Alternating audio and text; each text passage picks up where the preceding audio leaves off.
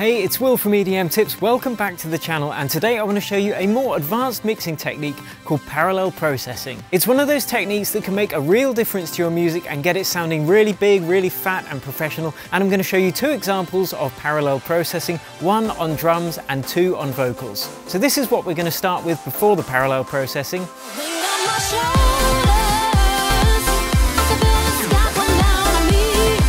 And this is the result we have after using the parallel processing techniques I'm going to share with you today.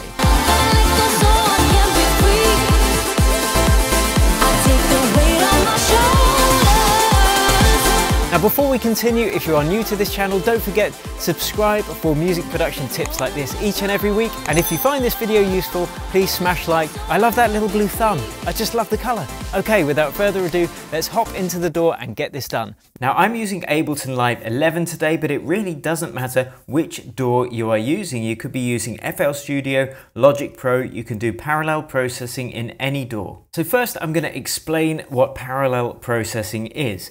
So if you've got a signal running through a channel as per usual, so in this instance we've got the drums.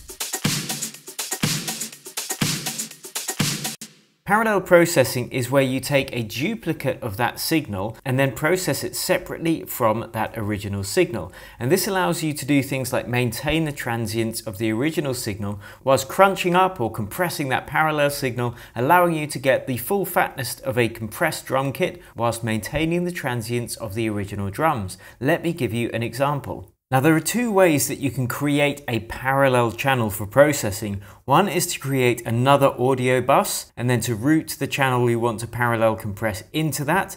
The other, and my preferred technique, is to create an auxiliary channel, which gives more flexibility, which is why I prefer to do it that way. So in this example we have our drums.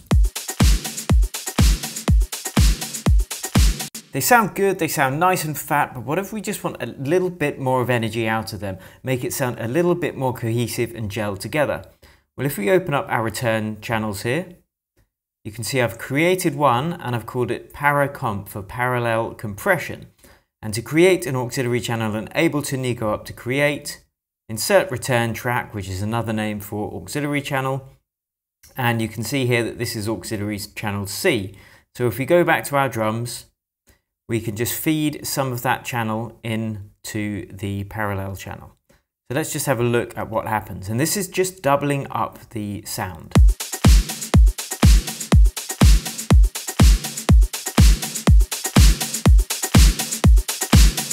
So this is off. So now we have the exact same signal that's been doubled up over here, and all it's done is increase the volume, which isn't much use. So if we now put a compressor on this channel, we can now compress it really heavily, way too heavily than we would like to on our normal drum channel, and let's have a listen to that. That's with no compression, and this is with heavy compression. You can see this ratio here and this threshold here. See, that's way too much for a normal drum loop. But what you can do is now just feed in a certain degree of the drums and the kick. And let's feed some of those drums into that parallel compression channel and see what happens.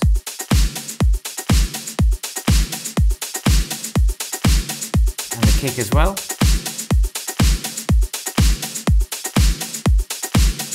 And it's a very subtle effect, but this can make such a difference to the overall energy of your track, as we'll see at the end of this tutorial. So this is with the parallel channel off, and this is with it on.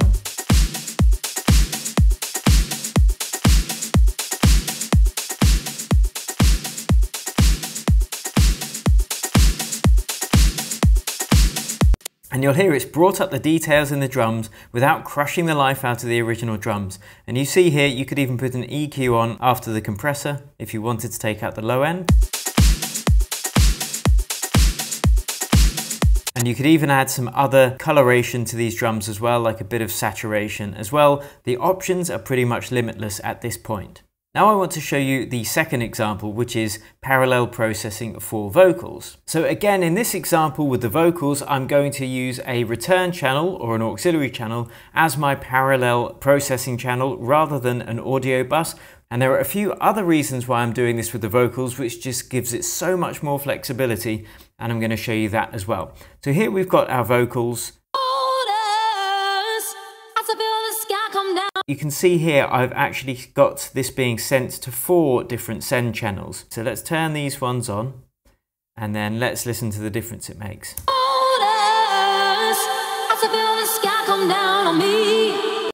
And what we're doing is doubling up this channel and applying different processing on each of these different parallel channels or auxiliary channels. The first of which is compression. So this, much like the drum example, means that I can just compress the vocals a bit more. Just to bring them out in the mix without completely killing the transients on the original vocals. So we already understand that because we looked at it in the drums example. Second thing I'm doing is a very popular way to use parallel processing for vocals, which is to have reverb. So we've got reverb on an auxiliary channel, but because it's sent to an auxiliary channel, we've got it 100% wet. And then we can feed as much of the dry signal into this to create the vocal reverb.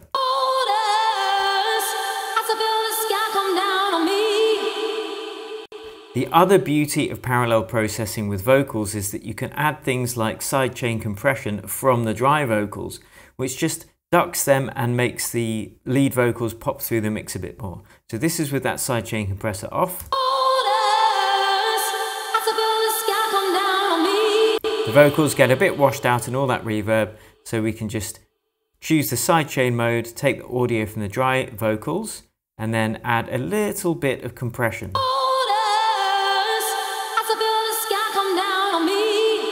So this is what's happening.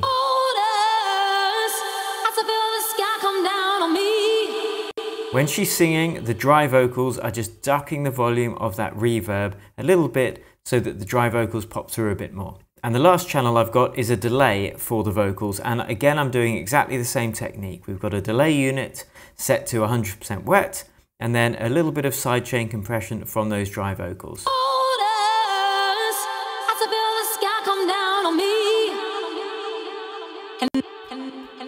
But this last channel, I've got something a bit more creative going on.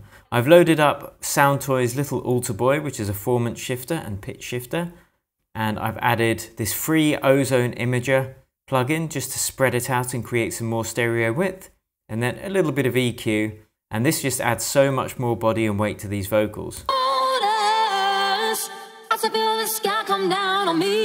So this is off. So all of the parallel processing on for the vocals, it sounds like this. Super full, super polished, super professional sounding, and with everything on in the whole mix, we'll give you an example of the difference that the parallel processing makes. Now, I haven't actually just done this mix, I may have messed it up a bit, but let's have a little bit of a listen to see what the difference is. So this is without the parallel processing.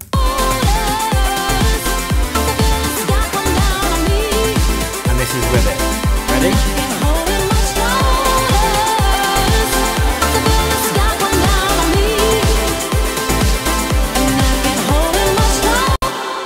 It's bigger, it's punchier, it's more polished, it's more professional sounding, and that is the power of parallel processing. If you want to seriously improve your mixing techniques, you can download my free mixing guide below this video as well. And if you're new to this channel, please consider subscribing. It really helps me out.